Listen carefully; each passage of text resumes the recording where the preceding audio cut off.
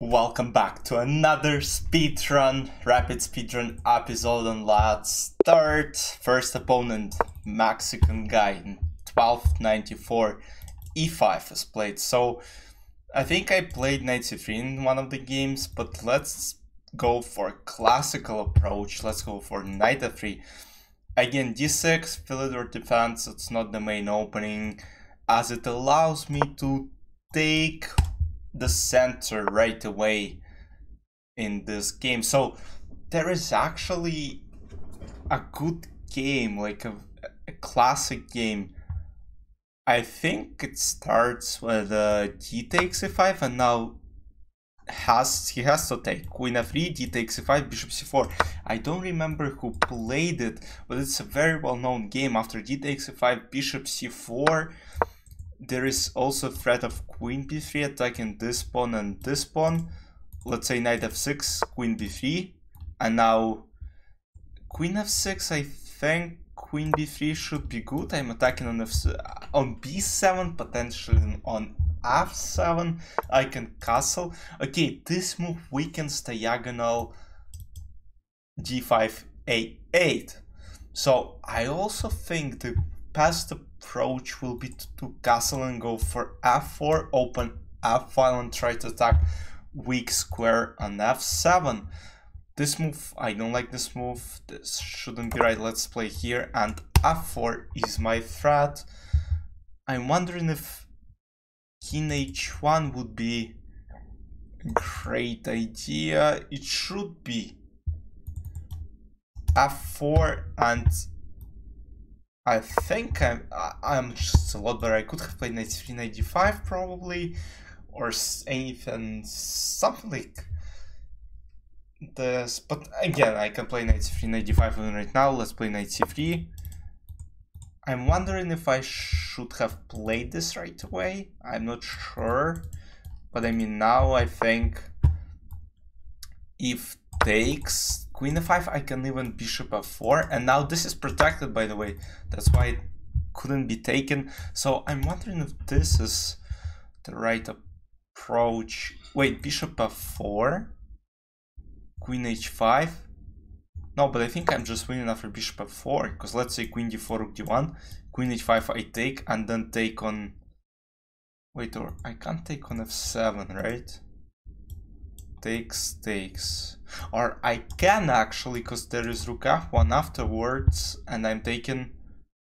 Okay, that's actually interesting. My position should be winning. Here I have to play carefully. I have to play something like a4 to prevent b5 from happening, or I can take on b8, and then try to go for this, but then rook f8. I'm not sure if I can actually do that. What if bishop e2 is played? Queen g6. So I have several moves. I would like to play a4. I can also try to go for this and let's say b5, bishop e2, and I restrict all his pieces, but I will go... yeah, I'll go for a4. If knight d7, I can play rook d1 probably. Okay, he's going for knight g6, which I think is actually a bad move, because I now can take on f7, but let's not rush with it. Let's play this, because I also have rook f5 at some point and double my rooks on f-file. So let's be very calm. Let's not rush with our decisions, because in chess, if you rush a little more than you have to, you'll probably make some mistakes. And now look, he's actually plundering this pawn on f7, but I don't want to even take it. I want to play something like rook f5, and then bishop f7, bishop g6. Or I can play, yeah, I'll play rook f5, because after queen h6 I have this and this. And I'm a lot better. And I shouldn't even take on f7, I can play rook f1. To create even more pressure on f7 pawn, because he won't be able to defend it. Okay, this...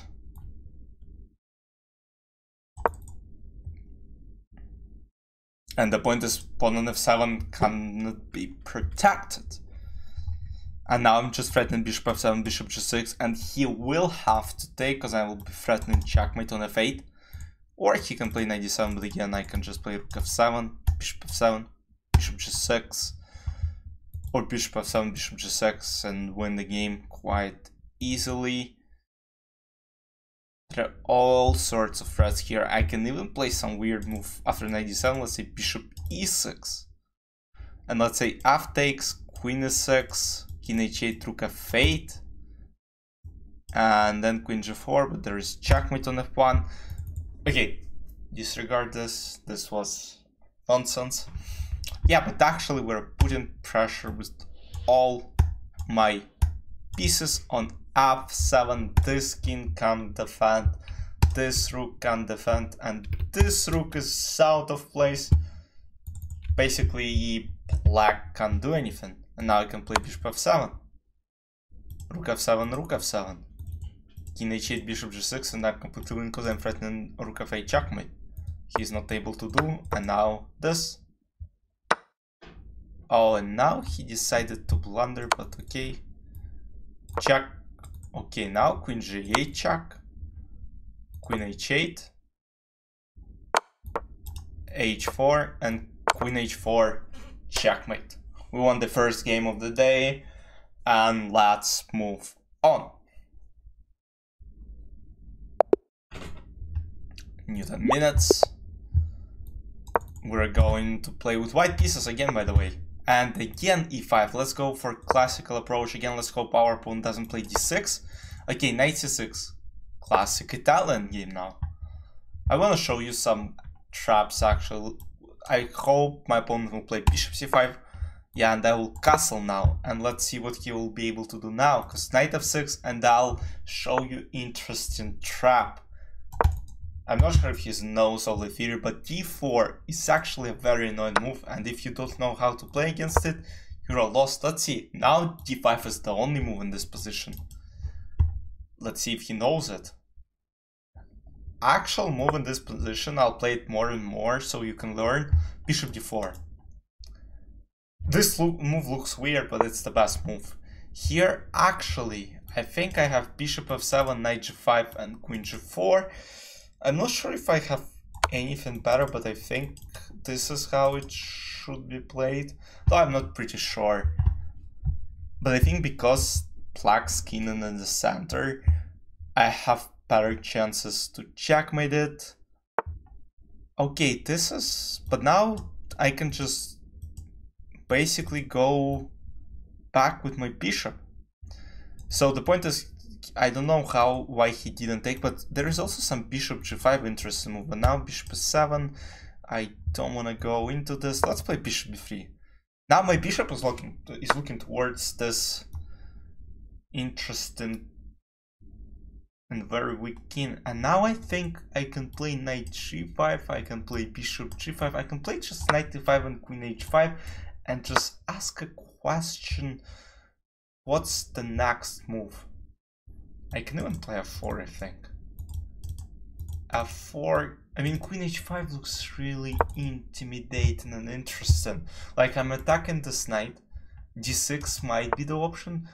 Okay, but now I think bishop g5 and doesn't feel like a little trouble here. And let's say even rook e1 here. Like, I'm not sure if I'm not just...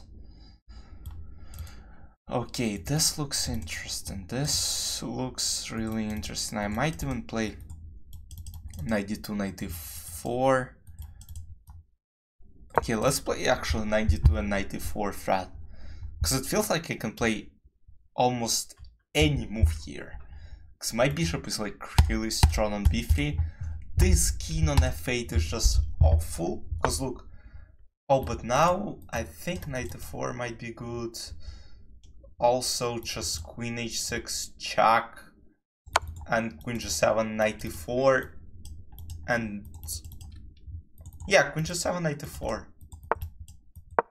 And the point is queen h6 check and then I take bishop on c5 and I'm over piece. So let's see if it happens and I'll be completely winning. Okay, he plays this, which I don't think is a good move. Because let's say, let's play Queen H4 maybe. Because now I'm threatening Queen D8, I'm threatening Bishop H6, which can be easily missed at this point. Basically, some move like, okay, Bishop H6, and the point is Bishop E4, Queen F6. Oh my goodness, that would be beautiful if it is being played on the board, but let's see if he does it or he won't, because this will be a very nasty move. Yeah, he at this point, I mean, the position is just resignable because I'm winning this. Of course, if you take, the position is just, I mean, it's over basically, but he can play on with it. I mean, at this level, okay, now nasty Queen F6, because this is pinned. This is pinned. Queen can take on F6, King A8, Bishop G7, or Queen G7. I would maybe play Bishop G7. Yeah, and he resigns, we win the game.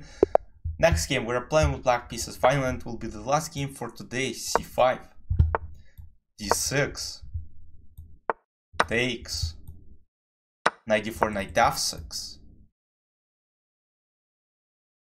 We are playing Najdorf. Let me know if I should play 5, or I should play Caro-Kann, or I should play French, or something like any other openings you would prefer.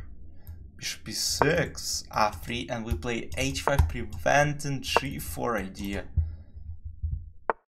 Okay, Queen D2, we play knight BD7, and now maybe Rook C8 and try to go for P5, B4 attack. So the point is, when you have opposite castled kings, it's very important to attack, and whoever is attacking first will win the game. So let's play H4 to prevent G4 from happening. Of course, now this H4 I created weakness for myself, because he can actually try to attack it by playing Bishop G5, Queen F2. But I mean, we're not afraid of it. If G4 happens or G3, I can just take and play G6. And the point is, I didn't castle my king yet. I mean, I can always do it, or I can go King F8, King G7, and keep Rook on H8. Because if I go with this, probably I'll spend the same amount of moves. Now he's going for Rook G6, but the point is I'll always be able... Let's play Knight H5, and I think I'm up in exchange, because if takes, Bishop F7, I'm winning, as far as I can see. And if Bishop G4, Rook G4, Bishop G4, Queen G4, I can go back, I'm up in exchange. I can also sacrifice the exchange myself by playing Rook C3 and playing Queen C7, and then try to attack the pawn on C3. So there are different plans for both sides, but Queen G2 I think was a mistake, because he allowed me this Knight H5 move. And now, okay, this is actually an interesting move, because I think I've played Knight F4 actually, attacking, and now I'm attacking this Rook again. And the point is, now I think Rook D5 might be the only option for white pieces, because I'm attacking Rook or Rook G4, let's say, but I'll just take. And again, as I said, King F8, King G7. Knight D5, I think. Actually, right now it becomes really interesting, because as my king is not castled, there might be some annoying threats. But let's say Knight C5. There is Knight D4 actually, and some Knight F5. But the good thing for me is that this bishop is out of play for now. Queen C8. Okay, Knight G6 won't work. For now it won't work, because I'll just go king f8. He might play rook d6, but then some rook g5, rook f6. Okay, the position is getting very complicated, and I'm happy it's getting complicated. I'm not just winning like in 20 moves. Okay, but now I might have... Okay, look, my queen is kind of watching towards this. What if I play 5 and b4? Okay, this might be actually bad because I weakened my b5 and he might somehow attack it. But again, I have this king f8, king g7 maneuver for now. So I should be safe. Knight e5 is a bit annoying because... Oh, but now I'm actually happy to trade. I'll just play b4 because now takes rook c1, checkmate. Okay, queen c5. Knight d5, I might play just... Okay, just takes now. Look, but this endgame, I mean, I'm up in exchange. And let's say some bishop g5 might be really annoying. And now I'm able to castle at some point. So I think now I'm just winning, and if knight d5 happens, I can play. Okay, right now, I want to play bishop f6, bishop f5, or bishop f6, queen d4.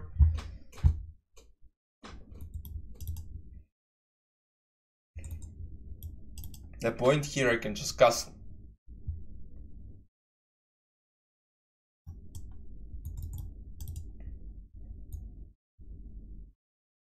Okay, I'm not sure if I should castle actually.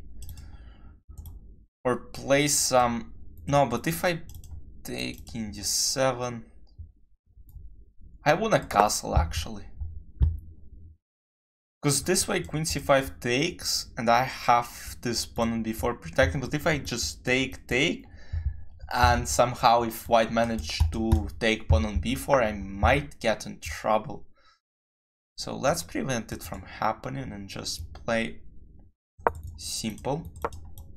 And now queen g1.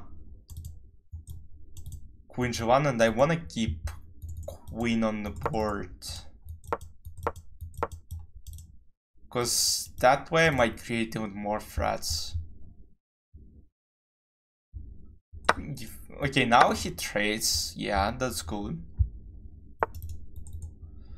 Okay, now king is going here. What if I play f5, but then e5 might be really bad.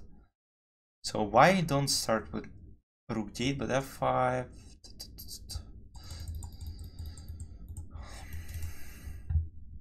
This position is really getting interesting. This?